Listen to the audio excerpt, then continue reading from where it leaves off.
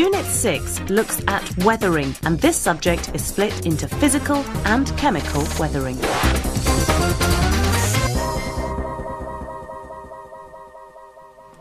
Weathering is the process where rocks and artificial structures are worn away and broken down into smaller pieces. And this is due to either physical or chemical processes. This first section is going to look at the physical process of weathering, and the next section, the chemical process. Surprisingly, the main cause of physical weathering is common or garden water falling as rain. But how does rain break down materials? Rainwater gets in the cracks in a rock. And to show you what happens, I filled this iron flask with water and I'm going to put it in ice. Rainwater gets into the cracks and freezes. The ice expands as it forms and the force is large enough to split the rock. Eventually, the rock has so many cracks. This has been very well weathered. Easy. Water is the only substance that does not contract when it freezes and become a solid. So rocks break up by water repeatedly freezing in the cracks and expanding. Eventually, the rock is weakened and pieces break off. This process is called freeze-thaw weathering. The other type of physical weathering is the effect of the sun. In very hot places during the day, rocks warm up and expand, and at night they cool down and contract.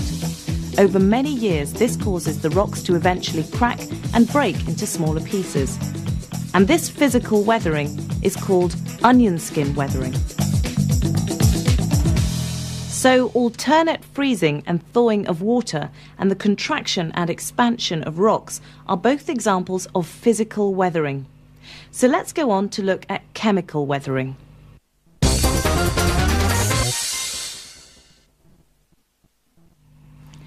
This is a gargoyle of a lion off a building.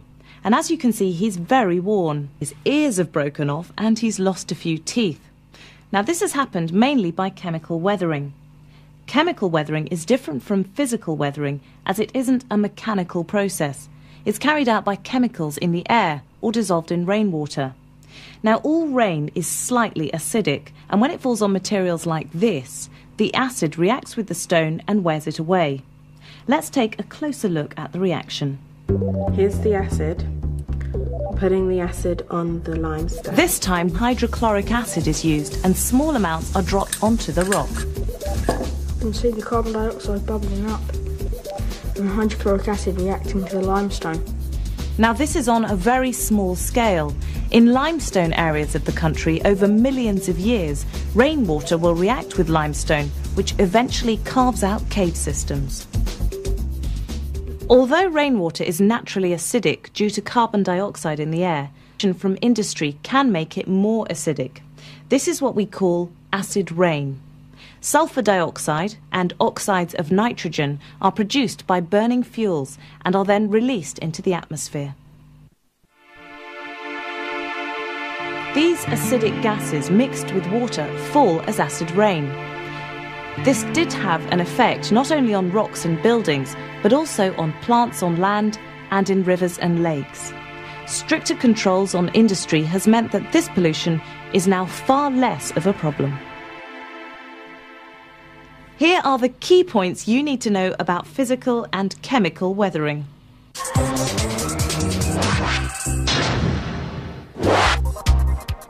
Physical weathering is the process where rocks on the surface are broken up.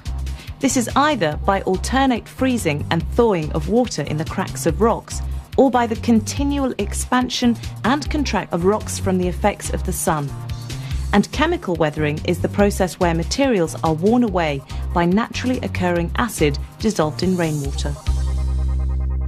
That brings us to the end of this section on weathering.